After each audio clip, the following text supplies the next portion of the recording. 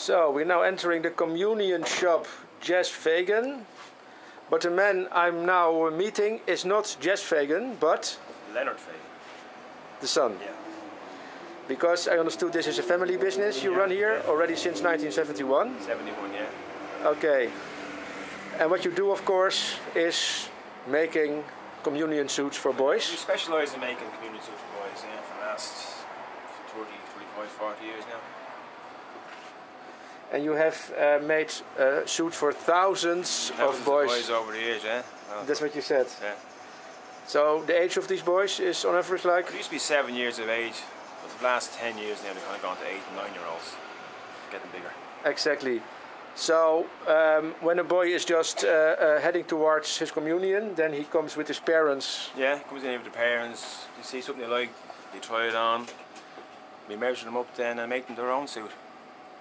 Yeah, so the first thing is then they choose with the parents, of course, the fabric, the style and the color.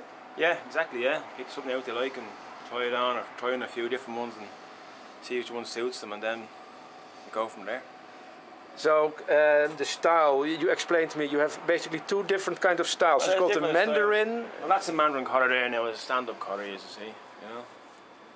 That's a very, very popular one. And it's traditional collar there. Sometimes just put a different colour on to match in, match in with the trousers and different things. Different buttons, of course.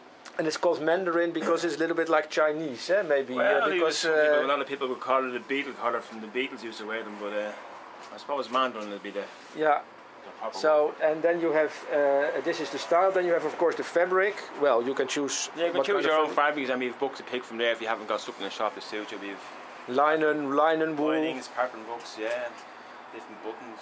Exactly, so then you measure the boys, that's the second step. Yeah, yeah. And then you have the suit being really made, and that's yeah, happens. I put the suits are that happens here behind. Just won't be on the camera shop. It won't be on Facebook. Then we make them. Everything is cut and made here in the shop. Exactly, exactly. So Leonard, I have to say. Yeah.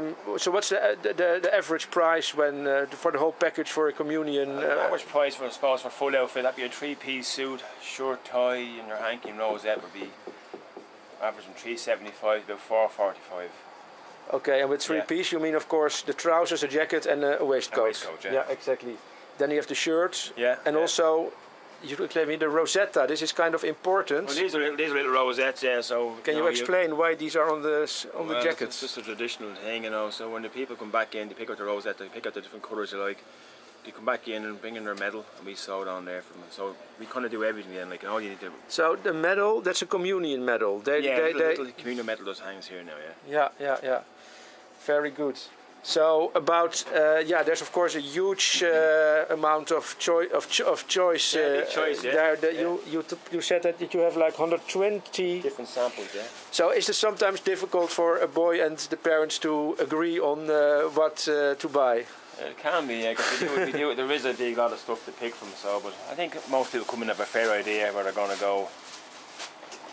Yeah, okay. Well, then you also explained to me that next to the communion business, you also do something for, what's this? We're trying to do a bit of Irish dance and stuff. We've been a bit of demand for that now the last couple of years, so it's just basically make up waistcoats, get them embroidered, different colour ties and shorts and slacks. Mostly black trousers you wear now, of course, but that's just something, a little sample we're making up there. For dancing events. Dancing, Irish dancing, yeah, it's popular enough, yeah. Very nice. And then the last thing you mentioned, this is was really puzzling to me. That has to do with this very little. Tell me about this one. Well, we started to get requests from people that make up christening suits.